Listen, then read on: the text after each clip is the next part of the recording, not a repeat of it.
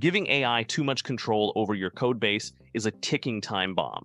Meta just proved it with data, and the results are mind-blowing. Every developer needs to hear this before handing over the keyboard. Save this video now. Meta's director of engineering secretly tested how much AI should be writing code.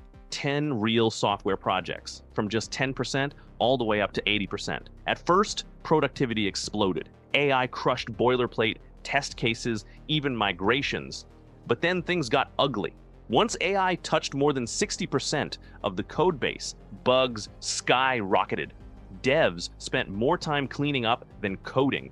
The sweet spot, 40 to 55% AI involvement, just enough to speed up the boring stuff, but not enough to break everything else. Why?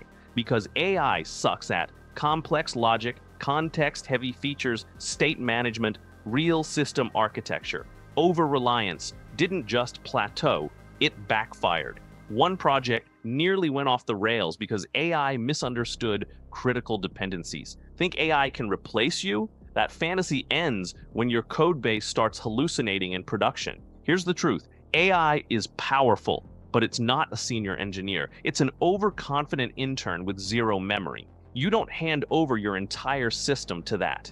Want to avoid burning your code base with bad AI? Like and follow for the raw truth behind dev tools, LLMs, and the future of coding.